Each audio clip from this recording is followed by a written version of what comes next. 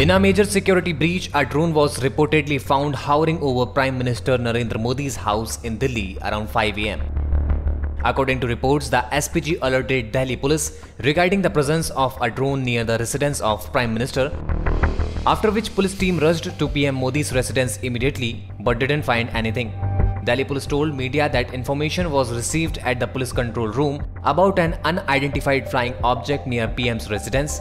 The police said thorough search were made in nearby areas, but no such object was detected.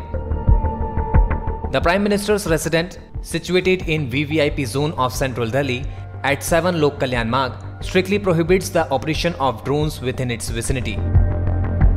The entire area is designated as no-fly zone. Earlier this year in April, a drone was reportedly spotted over the residence of Delhi Chief Minister Arvind Kejriwal. The area also comes under the red no-fly zone. However, the Delhi police had initiated an investigation into the matter. If you like this video, please like, share and subscribe to our channel.